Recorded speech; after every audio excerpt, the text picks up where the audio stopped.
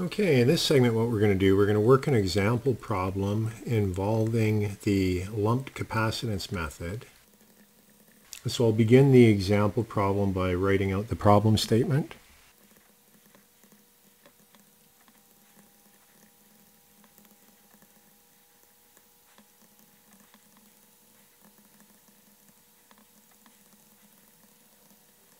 Okay, so there's our problem statement. What we have a can of soda pop, and let's say it's sitting in the refrigerator cooling, and then what we do is we take it out and we put it into a room at a given natural convective or small convective environment, 7.5 value for H. That would be kind of a low convective heat transfer environment.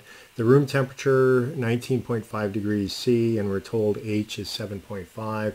And what we want to do, we want to find how long, so the time for the temperature to go from 1 degree C all the way up to 15 degrees C. So how long is it going to take for this soda pop just sitting in a room to go from 1 degree C to 15? So you could assume you're taking it out of the refrigerator, you put it on a table, and you monitor how long it takes for that temperature to change. So let's begin by what we know for this problem.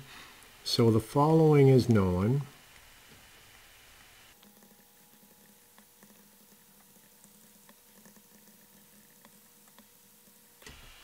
So we know that 355 milliliter can, we'll assume it's an aluminum can, and although that's not critically important for what we're doing here because we're not going to consider that, and we're looking for the time t when temperature is equal to 15 degrees C.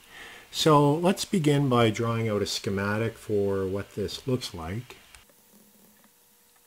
And what I'm going to do is I'm going to assume that this can is placed on an insulating material at the base.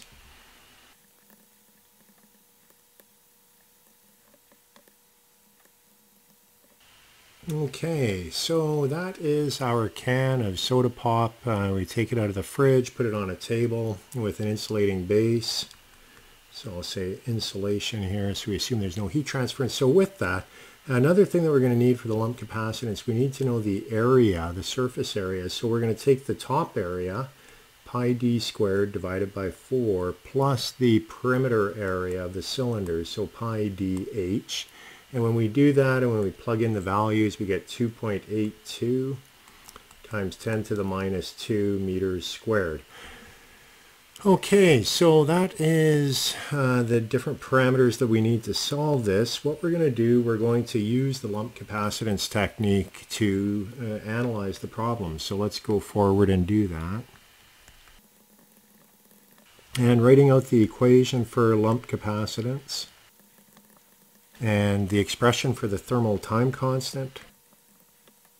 So what I'm going to do now, I'm going to plug in all of the values. We know everything and we can evaluate the thermal time constant, so let's go ahead and do that. So when we do that, we get the thermal time constant to be 7,016.3 seconds. So we can take that and plug it back up into this equation here. We know everything on the left-hand side, and we can solve for small t, and that would be how long it takes for the soda pop to reach 15 degrees C. So let's put in the values for that. And so when we solve that equation for time, we get very close to about 10,000 seconds, and so I'm going to divide that by 60, and then I'm going to convert it into hours. So that translates into 2 hours 45 minutes.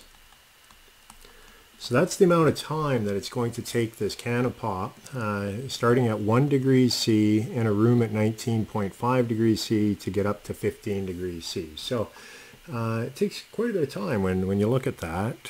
Now with the lump capacitance technique, so that is our answer. There is a thing that we have to be careful with, the applicability. There are certain limitations to when we can use lump capacitance and when we can't.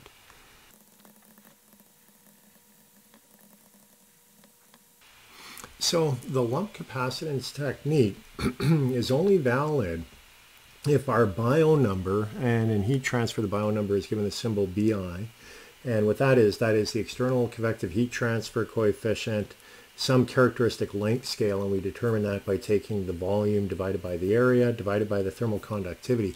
If that is less than 0.1, then we are okay with our approximation.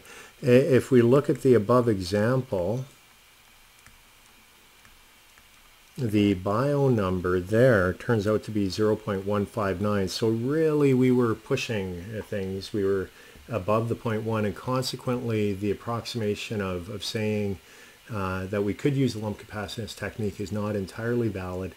Another thing is, in the case of the can that we just looked at, this is our can and it's sitting there, we have a liquid on the inside, and so it's not really a solid, and consequently you can have fluid motion going on, be it natural convection or other things, and consequently that could also kind of stretch the results that we just used. But we're pretty close, but that is something that you have to watch for.